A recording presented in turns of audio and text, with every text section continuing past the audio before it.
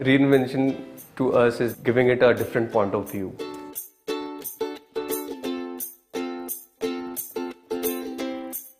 Just the most basic things like a bowl, we just try to make the presentation of a bowl interesting. I'm Anchal. I'm Suven. We are co-founders of Objectry. He started to work with wood and I started doing pottery. Our style is like clean lines and geometric forms. We made a selection of products which included desk accessories, clocks, photo frames, bowls. What we usually do is we keep the material natural. We don't do very much to the surface. We usually play around with the form.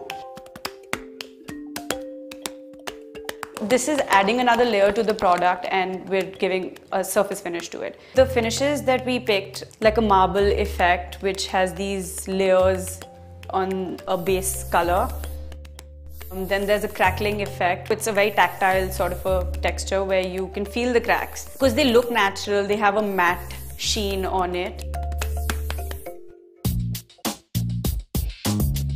Another finish that we've selected is the ionic. It has this really nice rust effect and it's a two-tone color, and I'm assuming that will really add to the product because it's almost like metal on wood.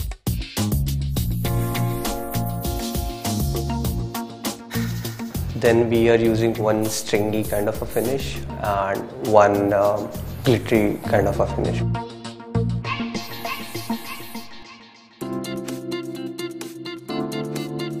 The products have turned out better than we anticipated. The glitter effect looks gorgeous, it's very pretty. The crackle has also come out very well, and there's sizes of crackles that you can see on two different products because that's how we'd ask them to do it. It just amps up the product a lot more. We are hoping we'll get the Asianpaints guys to train our people so we can use them in further collections because these are very interesting finishes. We can kind of now take our products to the next level by kind of applying these sort of finishes and adding them and using it in a more interesting way.